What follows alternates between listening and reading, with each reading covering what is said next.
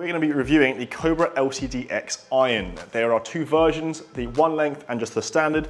I'm going to be reviewing the standard version today. The one length is a video coming very, very soon. So first up, for technology, the main piece of technology throughout the whole LTDx range is that power core technology. Now this is a multi-layer weighting system, which you can see on the top of the club, and it makes it a more flexible body, face and sole, and also a lower incented CG for distance. It's slightly different to the metalwoods and the drivers there, but still very similar. And they're saying obviously more distance, more ball speed, things like that.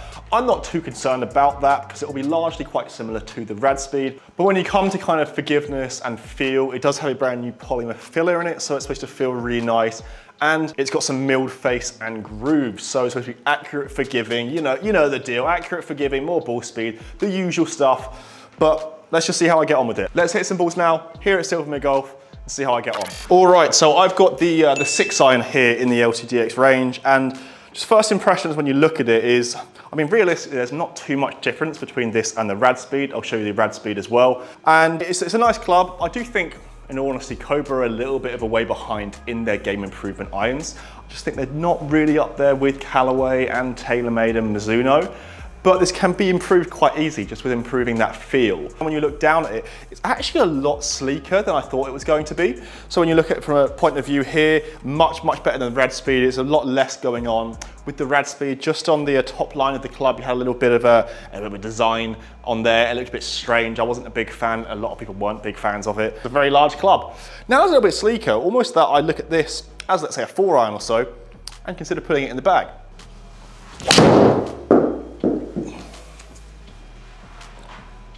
That's a pretty good start if it gets up. Ah, that's a shame. Slightly out of the toe, that one, but I think that's pretty decent results. As you can see those numbers, nice smooth swing, just a little bit short. But one thing I'm surprised about there, if you look at that spin rate, the spin rate is actually climbing quite high. First initial thought, I've hit this club a lot more than just 1 or 2 shots. I've hit hundreds of shots with this iron now in practice. And it is a very, very good feeling club.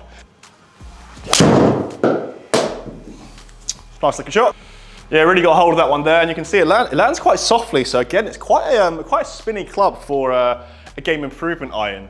You would expect, oh come on, you would expect a club that is of such strong loft, I'll talk about in just 1 second, to kind of have a relative loft to spin rate, such if it's a 6 iron, even though it's not a 6 iron with a loft, it's probably around 4,500. It looks like this one is slightly spinnier than expected. So it's got really good 6 iron loft numbers, but you usually see it being a little bit low. I liken it to the TaylorMade Stealth when I hit the 6 iron there.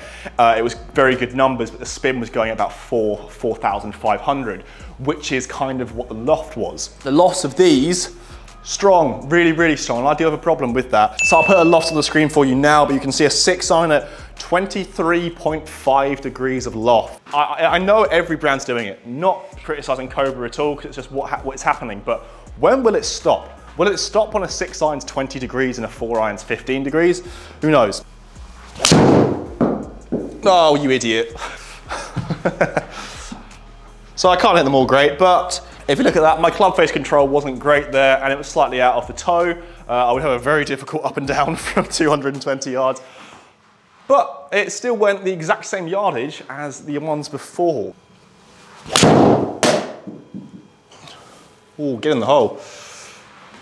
Get up there, get up there, get up there, get up there. Oh, that's close. It's good to see Cobra more or less listening to the masses of people giving feedback on their irons. Last year, the RADSPEEDs were good, but I don't think they were that popular online. They certainly sold very well, but they weren't that popular online because the purists looked at the design, just how big they were, and it looked a little bit gimmicky. Whereas this year, they've made the design a lot better, a lot sleeker, and it appeals to a lot more people. That's good. Yeah, probably my best one there, just a nice little draw.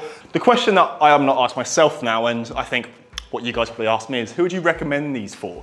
And I think the really good improvement they've made this year is, as I've said, it makes it a bit of a broader spectrum of people that can play this club. The RADSPEEDs were, I think, purely towards a very, very strong game improvement set, so for high handicap players. And this is still up there, it's still in that category, it's still a game improvement set, absolutely. But As I always say with game improvement, you kind of want to, when you're buying them, you're aiming to use them so you get rid of them and get a better set. This will last a little bit longer. And I think the durability of these as well, as they've taken out the 3D printing, the layered lattice and everything in that, they'll be a lot more durable. And for the price, it's gonna be hard to find a lot better. Get it in the hole. Yeah, another good one there. Identical to the last one there.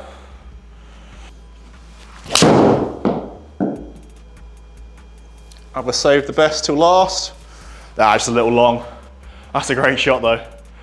That's a lot of really nice shots there. Quickly take a look at the averages from these golf balls here. You can have a look at the spin rate averaging at 5.767 is actually really, really positive for a game improvement iron. They've kept that backspin high, which I'm really impressed by, meaning that although you're gonna hit it quite far, you're still gonna get some really nice results because it's still, that's the main problem, as I said, with game improvement. Sometimes they're a bit too low and you're gonna struggle to hold some greens.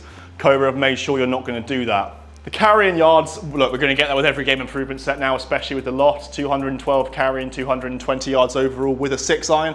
Great numbers, nothing that's that crazy when you're looking at the lofts and comparing it to a Callaway, to a TaylorMade, but very good nonetheless. But ball speed, club speed, very, very good. I think value for money wise, these Cobra irons are pretty decent, don't you think?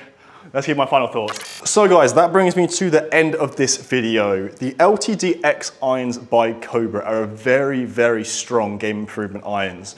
There are a lot of positives with this club, and I think the standout things for me is the feel. It's a very big improvement to last year. I know the lofts being strengthened isn't great. I'm not a big fan of it. It's not just Cobra who are doing it though, but I do understand why they're doing it. It does make them a distance iron. They don't really need to, but they're very forgiving and they do go a long, long way. RRP of these Cobra LTDx irons is £799. So a very fair price in today's market. Golf clubs are very expensive. $799 for an iron set is very, very decent. I know there'll be a lot of questions regarding these iron sets, probably comparing them to the TaylorMade Stealth, the Callaway Rogue.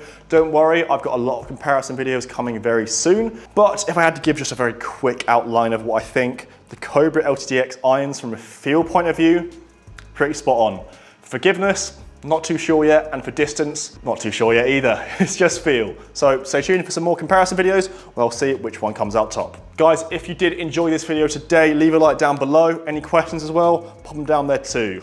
If you are new to GolfMagic, hit the subscribe button down below as well so you can keep up to date with all of our videos, all our comparisons, reviews, challenges. We've got a lot coming for 2022. I hope you guys are excited. Next video up in the LTDx series is the Cobra Fairway Woods. So I'm gonna go do that and set that up now. So until the next video, guys, I'll see you later.